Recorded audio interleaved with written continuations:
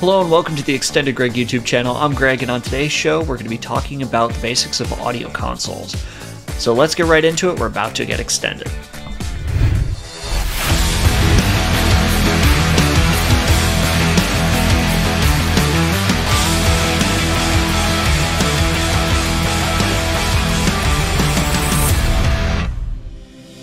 So audio consoles are used for a variety of reasons, mainly for production purposes. So you'll often see them used on film sets, you'll see them used in television production, you'll see them used for church music or plays, things of that nature. But anytime that you see various audio sources that need to be combined together down to a single output to run to speakers or to a recorder, you'll often see mixers in use.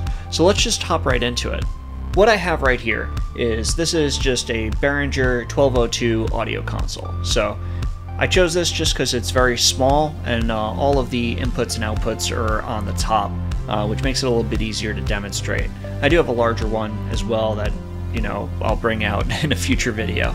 But for today, this is just going to be able to convey that purpose, so we know what's going on. So at the top here, we're going to start with going vertically, okay? So the input channels themselves come in vertically into the console, and then they go out horizontally. So it's set up like a grid. So on our input channels, we have our mic input, which in this case is an XLR connector. So this would connect up to a regular microphone, things of that nature. We then have a 1/4 inch input, and what this can be used for is for higher signal levels than the mic, or it can be used for instrument in some cases, which is a lower level signal, but still it's a 1/4 inch connector that would fit right there.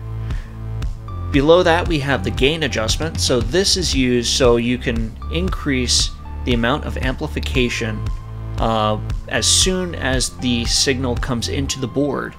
You can increase the amplification for the rest of the chain. And that affects things like curves, things of that nature, because audio is a logarithmic scale. So you want to make sure that you're starting with what is called unity level, okay, which means that it's at a certain level where it's optimal for all the processes in the board and for the output. Going down from there, this particular console has something unusual, which only some consoles have, but this particular one does, which is a compression function.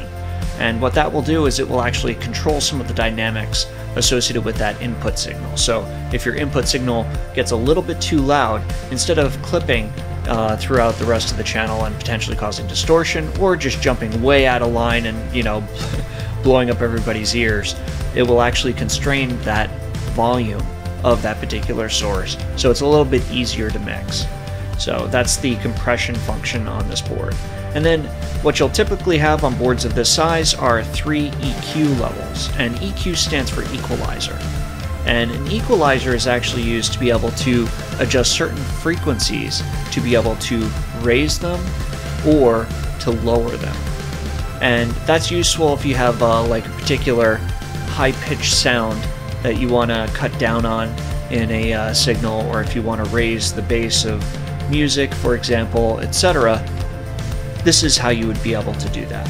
And then there's high, which is 12 kilohertz on this one, mid, which is about 2.5 kilohertz, and low, which in this case is about 80 hertz, which is very low.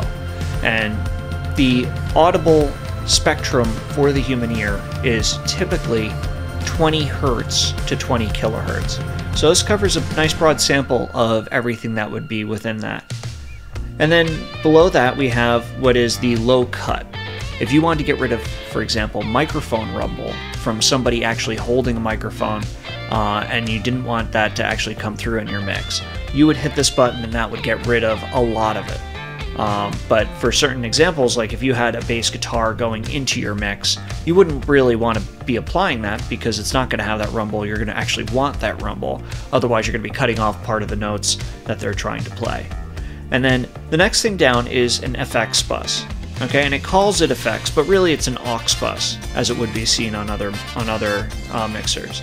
And that does in fact go to some internal effects that are available for this mixer, but we'll get into that in a second. So then below that on this channel input, we have the pan knob. So we'll cover in a second, we'll talk more about the output bus, but just a broad overview. There's actually 2 output buses. And we're saying a bus, we're talking about a pair of electrical rails that we can output the audio to. Okay, so it's actual physical wire inside of the console that allows us to be able to send that audio to that place, and then it will actually appear on the output of the console itself. So we can send it to either the left output bus or the right, or both, or any mix in between. So we have the ability to be able to set up stereo, right? Because that is stereo, is left and right. You have two ears, so it has two outputs, and that's what this is for. So you can actually use that to be able to, you know, split it out entirely. So if you turn it all the way to the left, you can split certain sources and have different feeds going to different places, or you can actually just kind of favor it. You know, if you have an instrument, for example, that appears on a stage on the left, and you had stereo speakers, you could favor it to the left and give a stereo image to your audience that is indicative of what they're seeing on the stage. And then below that, finally, we have our level control for the main bus, right? So this controls the left and right pan adjustment, so it controls which bus we're going to. But then we have our level adjustment, which actually chooses how much volume out of that we're going to want to send to our main output. And if you look right here, we have a 0 indicated as we see it, and that's where you want to target with setting your gain. So you would set this to 0. You would make sure your EQ is in line. If your pan was needed to be, you know, if you wanted it to come out both of your output buses, you would set your pan to center. Turn your compression off, and then adjust your gain with this at 0, so that way when you had your output, you know, set up, or if you had it soloed, as it's called, which is just pretty much choosing this individual channel which is not available on this particular mixer, that you would try and set it so the normal volume for that input would be at 0. So you'd see the green light lighting up consistently, but the 6 dB plus 6 dB light in this particular case lighting up infrequently, and the 20 dB neg 20 dB light pretty much lighting solid. So that's what you would use the gain adjustment for, and that's how you would set that particular level. And then once that's done, you can actually set it so you get, if the volume goes a little bit more, you know, you would turn it so you would see your compressor light go on in terms of setting your compression, and then you would go a little bit higher so that way it wasn't lit when it was normally at 0, but if it started to go above that, this would kind of constrain that down to being at your 0 point. So you're keeping a consistent level throughout the rest of the chain. Then if you needed to actually adjust any of your EQ settings, anything of that nature, you would go through and you would adjust your EQ. So that way you would, you know, add your high end. Let's say you want it to sound brighter, you would add a little bit of high end to it. Or if it sounded very muddy, you would pull a little bit of mid out of it. You know, or if it sounded like it was a weak signal, it was too bright, you know, so to where it sounded thin, you would add some low end to it. Now, something to keep in mind with EQ is that you cannot actually add signals and frequencies that are not already there. It can only enhance what's already in the signal. It cannot create signal itself. So definitely something to keep in mind. And then for our effects bus, let's start to talk about outputs. So our effects bus here in red actually goes to our effects processor inside of this console. And sometimes this is outboard, sometimes this is inboard. This is a cheaper console, so at the end of the day it tends to be inboard and usually only has one. But as you get into like larger shows, things of that nature, there'll either be multiple of these integrated inside the console, or you'll have more than one outboard in a rack unit somewhere adjacent to the console. So what this will do is allow us to add reverb, delay, modulation, multi-effects, things of that nature, where we can select it, and then we can choose to send a little bit of the signal. So for example, if we wanted to give it more of a presence, we want to make it seem like it was more three-dimensional sound, right? So it was echoing off of a place inside of the room, and it had more body to the sound itself. We would want to add a little bit of reverb to that to be able to make it so there's more sustain. So it brings out especially vocals for music, things of that nature. You'd want to actually add that artificially, especially if you're going to like do a recording. Otherwise it will sound very, very flat. It will sound like they're just singing into mics. There's no real life to it, So that's where that's useful, but you don't send your entire signal through there. You'd only send a little bit, and then that will apply the effect, and then you'll have this, which is the FX to main knob, and this will actually send that effect signal and mix it in with the original audio in the main mix. So your signals are coming in, you're splitting off a little bit, going to the effects, you're splitting off most of it and going to the main, and then you mix them back together at the end to create your overall output mix. And it's the same thing as you go through the individual channels to be able to create your mix. So it's pretty much repetition through a similar process. And I'm covering this in very broad strokes, but that's kind of the overview of how you would actually create that mix. And then on the output side, usually you want to leave that at 0, so that way you have a little bit of play to go up if it's everything as a whole is way too soft, or if everything is way too loud, you can bring that down a little bit, because then you can kind of reach your 0. So an example of where that would be applicable is if you have a band who during rehearsals doesn't have as much energy as they do during a performance.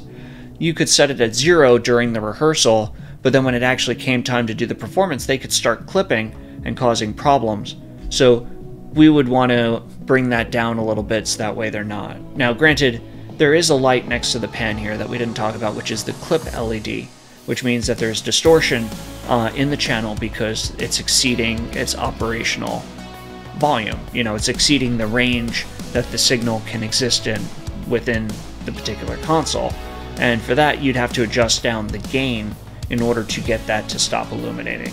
But if you were clipping over here on the output bus, that's where you would adjust your output master, as it's called, the main mix fader, in order to be able to get that under control. So that would then output through here, which are the 1/4-inch output buses. We do have an output also for the FX send if we wanted to send that to another piece of equipment.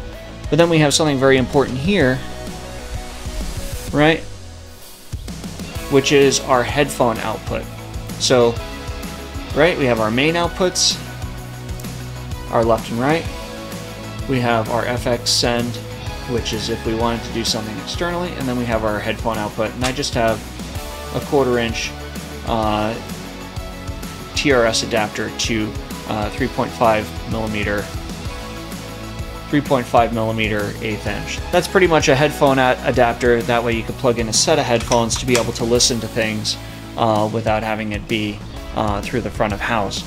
And then in addition to that, there's a control room output, which is something you can use in lieu of headphones. You can actually have speakers for your control room. There's some RCA inputs and outputs, which allow you, for example, the output would allow you to go to a tape recorder or some kind of MP3 recorder to be able to record what you're doing. And then here we have stereo line inputs, because generally what they do with these is they call it 1202, for example, which stands for 12 inputs, 2 outputs. But we see there's only 4 inputs here, but then there's 8 of them that are in stereo pairs. Okay, so if you had, for example, a piano that output as being a 1/4-inch stereo connection, you can actually use that to plug into here, and this will control both the stereo left and right channels separately. So it's kind of 2 channels in one, if you will, opposed to this where it's designed for a microphone, which is a single channel, and it splits it out to dual channels. So on our future videos, we're going to be getting into a little bit more of the details and showing a demonstration of exactly what how this operates, and showing some different conditions and things like that, as well as getting into some of the more advanced functions. So be sure to hit that like and subscribe button and hit that notification bell. It really helps me out a lot. That way you know the next time we're getting extended. So until then, take care.